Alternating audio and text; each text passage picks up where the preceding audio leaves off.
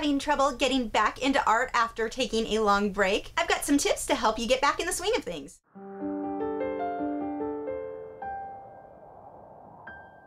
Hi, I'm Lisa, the artist behind Lachri Fine Art. It is not uncommon at all for life to get in the way of our art. You may end up putting off art for a few weeks or a few years or 20 years. I hear this all the time from other artists. Today I have 4 tips to help you get back to that easel. First, you didn't lose it. I hear this all the time. I lost my talent. I used to be so good, but I took that break and I lost it. I just can't get it back. You don't lose anything. That is just not how it works. Whenever you take a break from something, it can take a little bit for you to get back to the level that you were when you stopped. The longer your break was, the longer it will usually take for things to fall back into place. That does not mean that while you slept, the talent fairy snuck in and stole your skills. I had a violin teacher who once told me, if you skip 1 day of practicing, you'll be able to tell. If you skip 2 days of practicing, I'll be able to tell. If you skip 3 days of practicing, everybody's going to be able to tell. And it's really very similar with art. Maybe not to that extreme, but when you skip that time, it is going to take you a little bit of work to get back to where you were. But your skill and talent is there. You just have to do it to wake it back up. And if it took you 10 years to get to the point where you were skill-wise when you stopped painting or drawing, it's not going to take you another 10 years to get back to that point. Depending on how long your break was, it really shouldn't take that long to be back to where you were.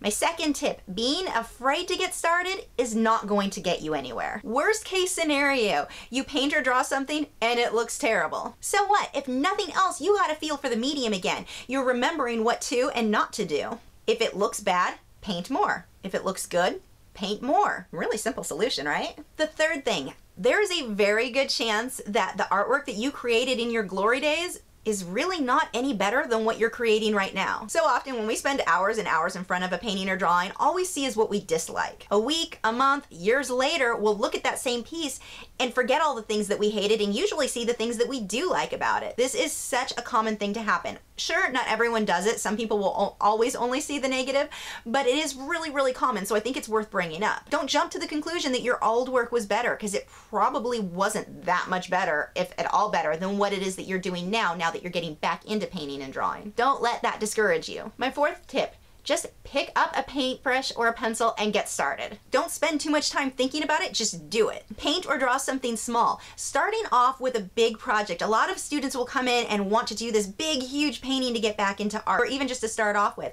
That can be really overwhelming. Start something small that you can complete fairly quickly to start building your confidence back up and reminding you of all of the techniques that you liked or disliked if that's the case. But something small to get you back into it is going to be a lot easier, and you're going to learn faster than doing this big huge piece that's going to take you months and months and months to finish. You'll have plenty of time. You can do those big pieces later, but just start off with something that's a little bit smaller, a little bit easier to handle, just to remind you of all of the techniques that you used to know. If that means that you're just doodling on the paper, fine. Get a feel for the pencil again. Get a feel for the paint again. Your first few paintings back at the easel do not have to be great. Just have fun. You're going to learn a lot faster and progress a lot faster if you're having fun along the way versus kicking yourself about all the things that you hate. That's all I've got for you guys today.